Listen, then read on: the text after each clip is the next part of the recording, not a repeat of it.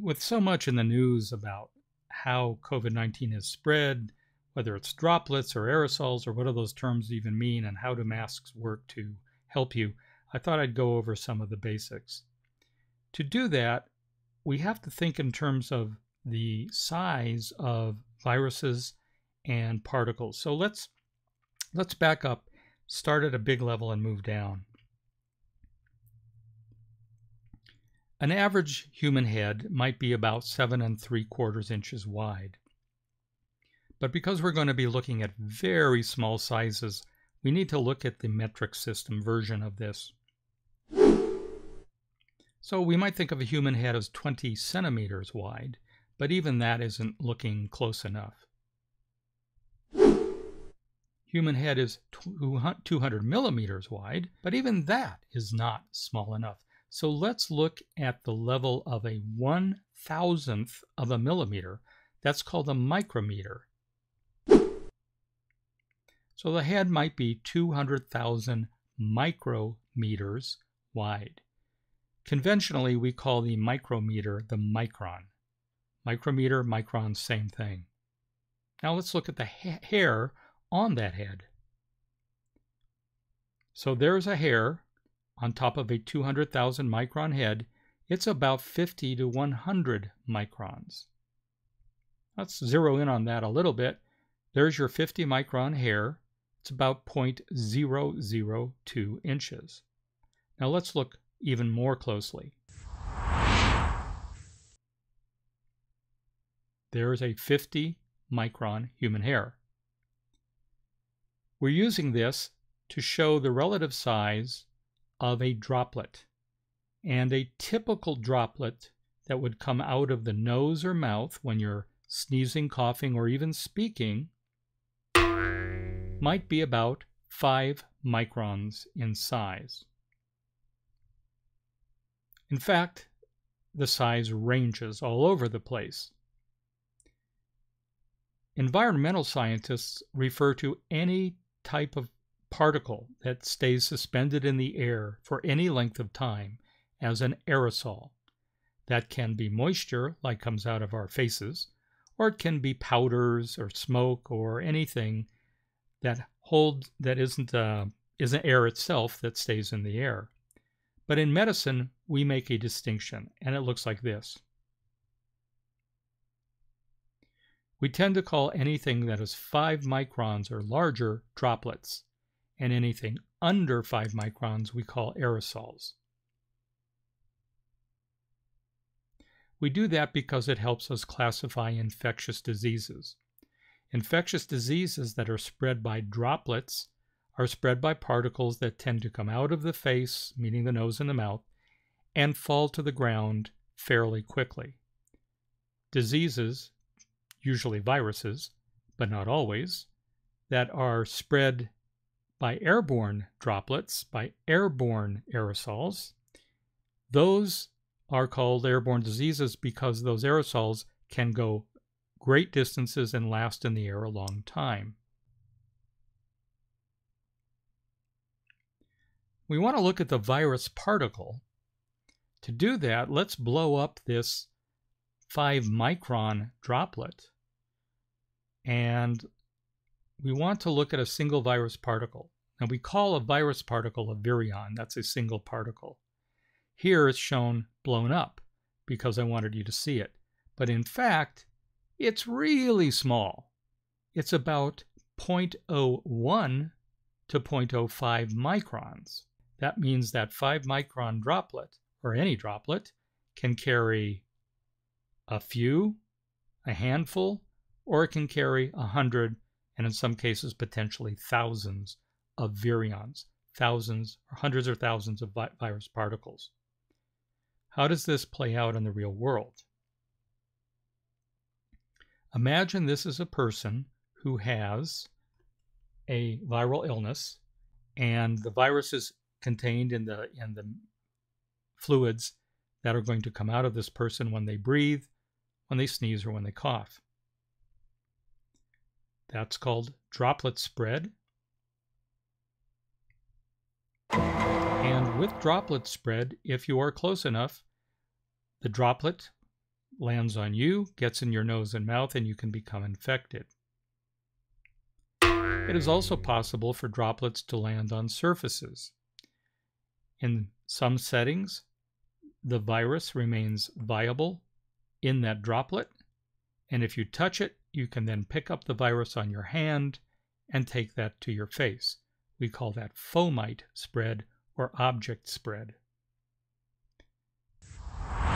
Now, aerosol spread looks different because those particles travel a great distance.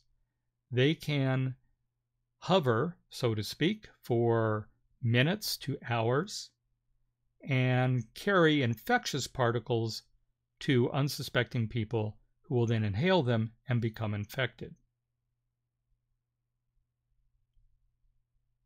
Here's how it might look in a building. Two people are co-workers, and one of them is infected and coughs or sneezes or speaks loudly or sings, and his or her buddy then can become infected. One of the reasons we talk about maintaining distance is that if these two people were apart, it is more likely that the droplets will fall to the ground and eventually either dry up or be cleaned up, and the person on the right would not be infected. Aerosol spread works differently. Now our infected person coughs, sneezes vigorously and many times. And guess what? Those particles can spread not only to the person 6 feet away, but if the ventilation system is not filtered, those particles can hit other people as well. That's a general description of virus transmission, but what about the SARS-CoV-2 virus? The SARS-CoV-2 virus is the name of the virus that causes COVID-19. It's the virus that people are calling the coronavirus. We think that all routes play a role. We think droplets play the major role of spread, but it's pretty clear that in the right circumstances there is airborne transmission. And it is likely that sometimes fomites, meaning you touch something and take it to your face, it's possible that that can happen as well.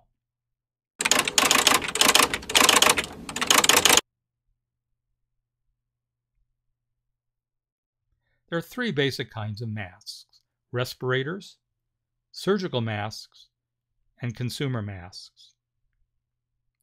The respirator is technically called the filtering facepiece respirator. The most common one you'll see is called the N95.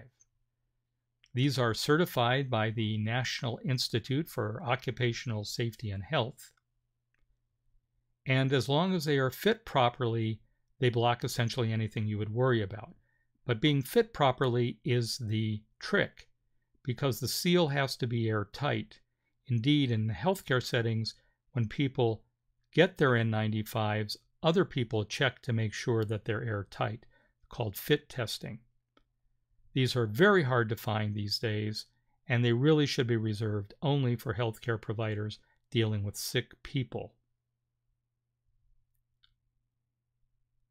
You will sometimes see N95s that have exhalation valves. These are really designed for the industry that has dust particles and wood particles, things of that nature. It wasn't designed for healthcare. I could have SARS-CoV-2 right now and be spreading it and not know it because I don't have symptoms or I won't develop symptoms. So you don't want a mask that allows your breath to come outside. So do not use an exhalation valve. By the way, a ventilator is that machine that exists in hospitals that help you to breathe when you can't breathe on your own. Those are not respirators. This mask is a respirator, sometimes called a respirator mask or sometimes called a mask. This respirator is the KN95. Now it's okay, it's good, it's just not as good as an N95, assuming that it's made correctly and that you can get a good tight fit as shown by this pink line here. You need a good tight fit, and it's a pretty good alternative for average Joe, you and me. These are certified and made in China. They are readily available. And the only real warning is to watch out for counterfeits. The FDA keeps a list of KN95 masks from China that it thinks are okay. You can see the website here on the slide, but I will also include it in the description to this video. When using a respirator or a mask of this nature, be sure you get one with headbands, preferably two, one that goes over the top of your head, one that goes behind your neck. If they have ear loops, you cannot possibly maintain that pink line of air tightness. They'll still be good. They're still much better than nothing. They're better than throwing a handkerchief on your face, but they aren't going to be airtight. And they're fine for you and me, but they should never be used in healthcare. Surgical masks. Surgical masks are FDA approved, and they're for medical use. Their principal value is that they protect the wearer against fluids. It also serves to protect patients from the exhaled breath of an operator, a surgeon, doctor, etc. That's mostly relevant for bacteria rather than viruses. They come in different levels of filtering. That really won't matter to you because you really shouldn't be using these masks. They really should be left for healthcare use. Consumer masks. There are many styles. The Olsen style is very popular, although because when you talk, it pulls that upper part down across your nose, it often is a very ineffective mask if your nose becomes exposed. I think these are the best choices for masks. I tend to use a KN95 if I think I'm going to have a higher risk situation. You'll see a lot of ads for face shields. If there's a cloud of virus-containing particles, they're just going to come right up into your nose. In fact, there's something called the Bernoulli effect, which increases the rate of flow, sucking those right into your face. Now remember, one of the reasons we wear masks is to protect others, because we may be infected and not know it. The face shield does nothing to protect others. In general, face shields without masks are not recommended if your concern is getting COVID-19 or spreading COVID-19. Obviously, face shields used with a mask are very important if you are around sick people. That's why doctors and nurses use them in hospitals. So let's look at what happens if a person's wearing a mask but they are infected. With droplet spread, hopefully a few droplets may fall out, but they'll fall down and not be spread, and many of the droplets will just be caught with the mask. With aerosol spread, again, you hope these small droplets just come out of the places above the mask to the side and the bottom, and the velocity will be greatly reduced, so they won't spread as far. Plus, a lot of them will simply be caught in the mask. Now, that doesn't mean all of them.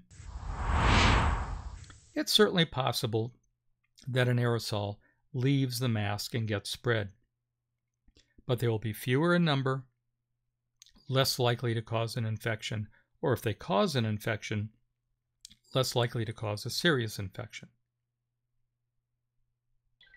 And for people at a great distance, they probably won't be exposed at all. What about the other direction? Now here, we have a person wearing a mask, but the infected person is not. Droplet spread occurs just like it did before. It can land on objects and perhaps be picked up by a hand, but when it hits the person, hopefully it hits the mask and will not make it to the nose or mouth of the person.